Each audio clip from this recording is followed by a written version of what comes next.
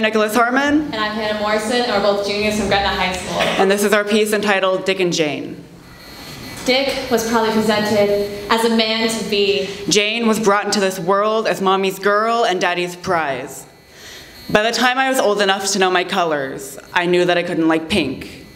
The fastest cars were red, my bedroom a wave of baby blue, daddy's coat jacket dipped in jet black. As a 3-year-old, a little sailor suit was all I needed to command the attention of every mom. And oh my God, how cute. Dick sailed boats.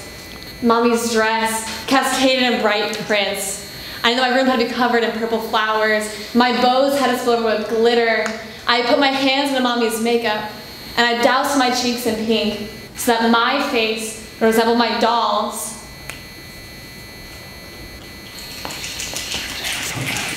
By the time I was old enough to know better, I was told to act ladylike. Getting my hands dirty is sin.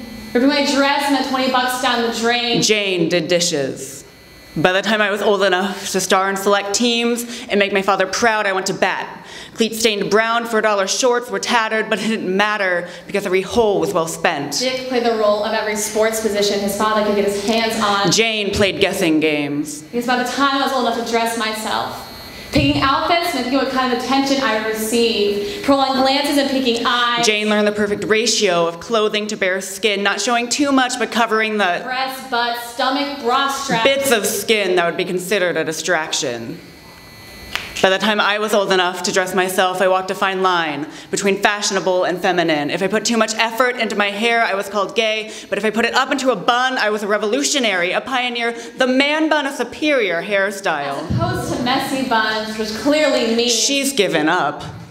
Dick played a tricky game known as masculinity. Jane played a game called trying really hard to not try too hard.